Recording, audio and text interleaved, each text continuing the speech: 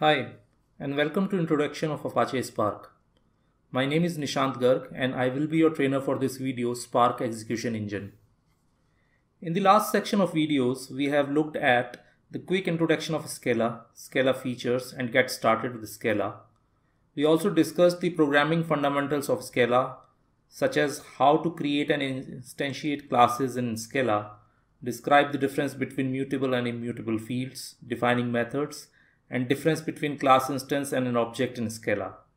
We learned to create singleton objects and companion objects in Scala and outline usage for objects in Scala applications. In this section of videos, we would be talking about the Spark execution flow. Next, we will talk about Spark context and resilient distributed datasets called RDD.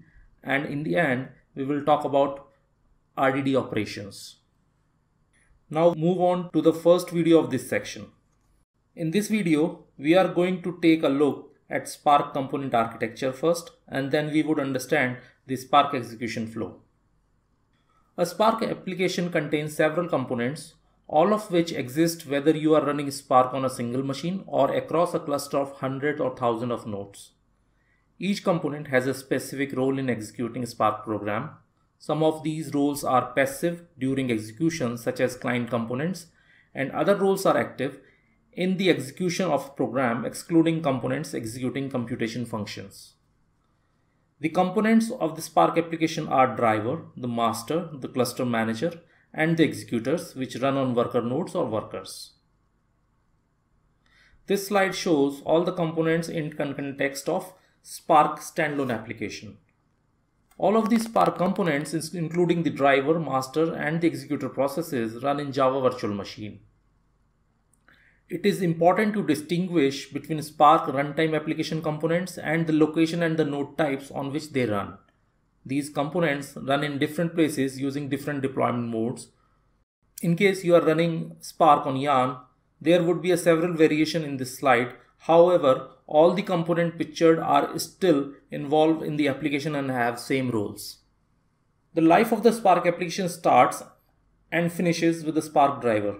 The Spark driver is the process that uses Spark as library and takes the data processing code provided by the client and execute on the worker nodes.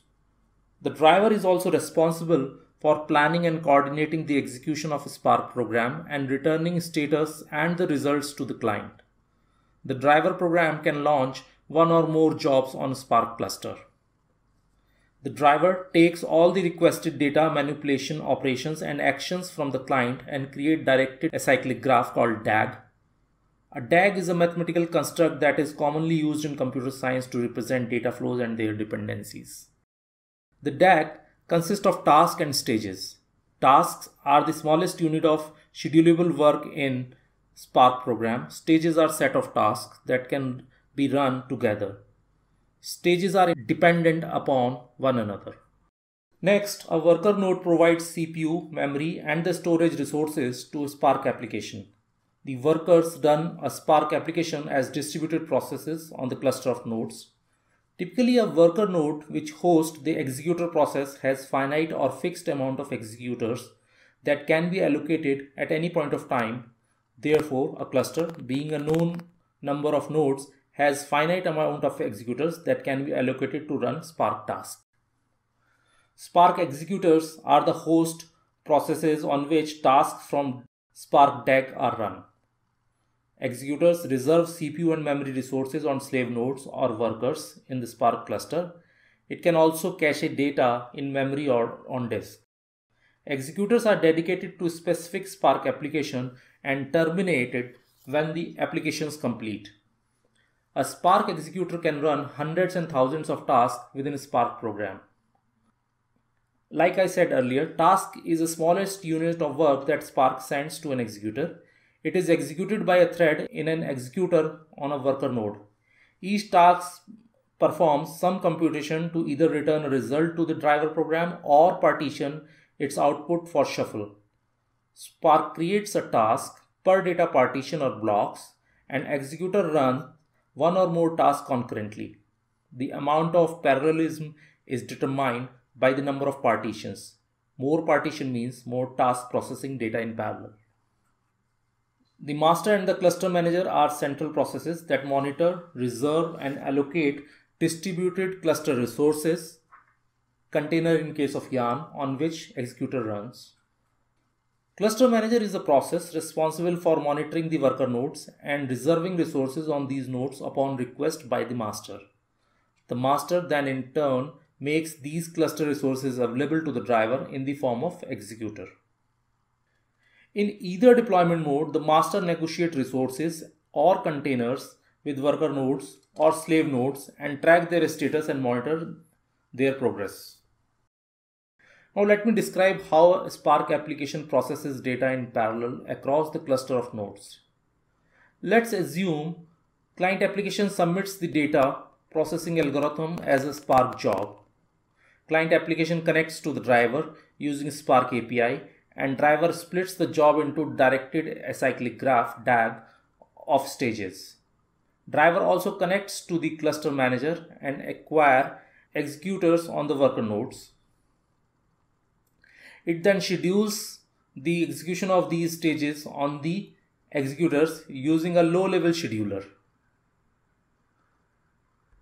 These executors run the task submitted by the Spark in parallel.